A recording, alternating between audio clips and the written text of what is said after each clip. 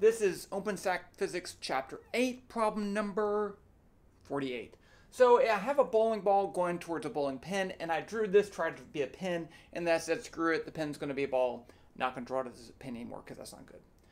So the ball is coming in, it hits the pin, and then the pin deflects at an 85-degree angle with a speed of 15 meters per second. So the question asks, what's the velocity of the bowling ball after the collision? And then was it elastic? And then there's a question about kinetic energy, but I'll address that in a second. Okay, so here's what we have. Bowling ball starts off with a mass, it still has a mass, of 5.5 kilograms, a velocity of 9 meters per second, and I wrote this as a vector, okay? I want to write it as a vector, and I'll show you why. And then the pin has a mass of 0.85 kilograms, and it's deflected at an 85-degree angle with a 15 meters per second velocity. Okay, so we obviously, this is a conservation momentum question. It's two-dimensional, so it gets a little tricky. This one's not too bad. Elastic two-dimensional collisions, those get tricky. Okay. But in this case, if we know two of the velocities, we're just trying to find the other one, it's not too bad. So of course we need to define our system. Let's get rid of that stuff, I don't know what that is. So our system, because you can't do conservation of momentum until you say what the system is. It's going to be the ball plus the pin. And so in that case, right before the collision, right after the collision, there's no external forces acting on the system, so momentum would be conserved. And I'm going to write that as P1 equals P2. So that's the initial momentum is equal to the final momentum. Okay, so let's write that out as a vector. So the initial momentum is going to be, I'm going to write it explicitly, the mass of the ball, velocity of the ball 1, right? That's the bowling ball before the collision, plus the mass of the pin, velocity of the pin before the collision, and that's going to be equal to the mass of the ball, velocity of the ball after the collision, plus mass of the pin, velocity of the pin after the collision. And you notice those are all vectors, and that is important. Yes, one of those is 0. So the 0, 1, the 0 vector 1 is this, right? Because it's not moving before the collision, so that makes it a little bit easier. Okay, I've already have the mass. I already have this as a velocity vector, 9x hat. I don't know the velocity of the ball afterwards, but let's write this as a vector. If this is, and I picked it going down, it doesn't really matter. I'm picking this as my x direction.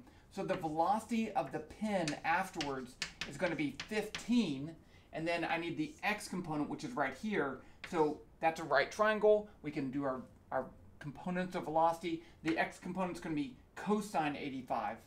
Cosine 85 x hat plus minus 15 sine 85 y hat. So it's going in the negative y direction, so I put that negative sign there, and the opposite side is sine.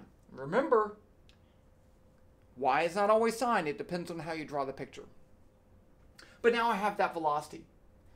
So one way to treat this is to just break this into an x equation and a y equation. So I can break this into P1x equals P2x, the total momentum in the x direction before is afterwards, and in the y direction too, P1y, P2y. So let's just write just the x equation. So in the x equation, I have the mass of the ball, the velocity of the ball, 1x. I know it's getting kind of messy, but trust me, it's better.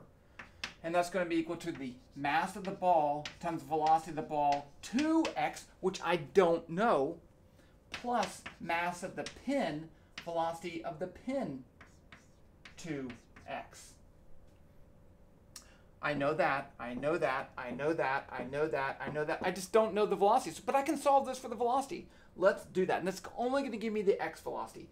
I'm going to subtract this from both sides and divide by the mass of the ball, all in one fell swoop. B2x, the x velocity after the collision. It's going to be equal to mb_v_1x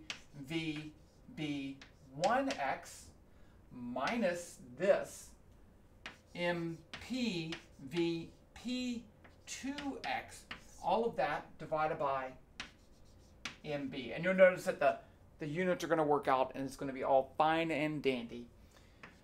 Let's put in our values. 5.5 is the mass. 5.5 times 9 minus 0.85 times 15 cosine 85. All of that divided by 5.5. And let's just get that over here. I'm going to put it as my x component right there. Okay. So calculator time. On. Drop. 5.5. Enter. 9 times. 0.85. Enter. 15 times. 85 cosine times. Minus. And then I'm going to divide by 5.5. And I get 1.43.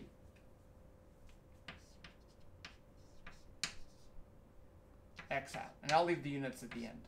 Okay, now we can do the y equation. So it's the same idea. I'm just going to change these to y,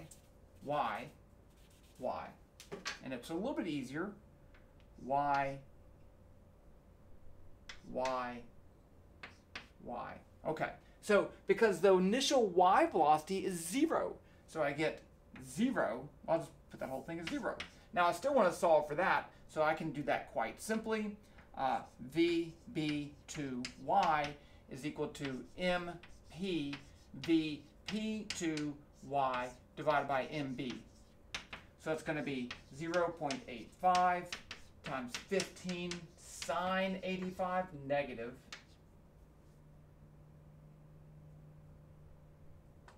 Oh, this is negative. Yeah. So I was looking at it, I'm like, they're both going to have a negative y velocity. It's negative times a negative.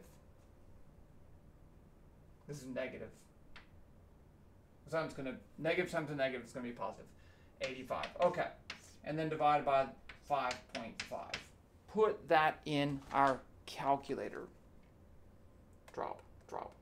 Okay. 0.85. Enter. 15 times. Oops. Drop. 85 sine times 5.5 divided by. I get 2.3 plus 2.3 y hat meters per second. So that's my final velocity. Now the question said what's the magnitude and direction. I am happy with this answer because it is, but we'll find the magnitude. We need it anyway. So I'm going to put that right here. I'm not going to find the angle because I don't really care.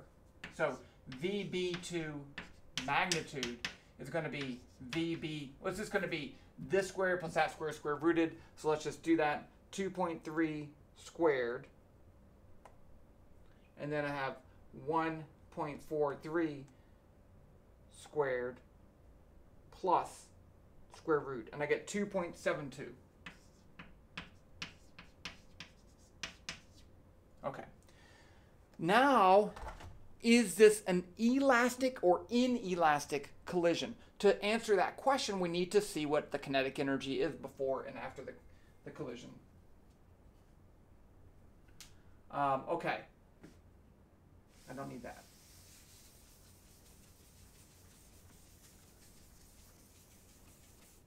So let's calculate the kinetic energy before. It's 1/2 mass of the ball, velocity of the ball 1 squared, right?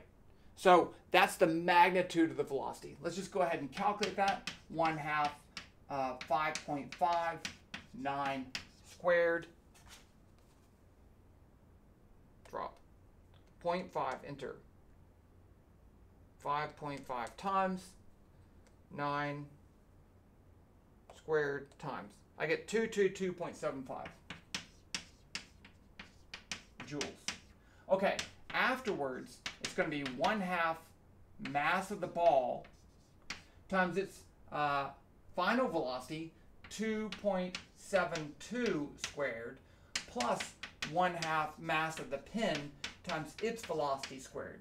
Now, if you wanted to do the x and the y component, you'd get cosine squared plus sine squared, which is 1. Okay, let's just put this in. I'm going to do it all in one fell swoop. So I have 0.5 enter 5.5 times 2.72 squared times, and then I have 0.5 enter 0.85 times 15 squared times plus. And I get 116 joules. So the initial kinetic energy is 222. The final is 116. So is it elastic? No. But the question says linear kinetic energy is greater after the collision. That's not what I got. Let's try it again. 0.5 enter 5.5 times 9 squared times. Oh, that's what I got. Okay. And then down here, drop, 0.5 enter 5.5 times 2.72 squared times. And then 0.5 enter 0.85 times 15 squared times plus. I get one. No, that's what I got. Okay, maybe I made a mistake, but is it possible for the kinetic energy to be greater after the collision? And the answer is yes, right? If it's not an elastic collision, that doesn't mean that the kinetic energy decreases, because there could be other forms of energy. They talk about the spin. So if you have this ball spinning, that's another type of energy. So after the collision, maybe it's not spinning as fast, so it lost some rotational kinetic energy. So it is indeed possible. And I think that's what they were trying to get at. And I might have made a mistake. I admit that. Number one, I admit that. But I think my method was fine. That's that.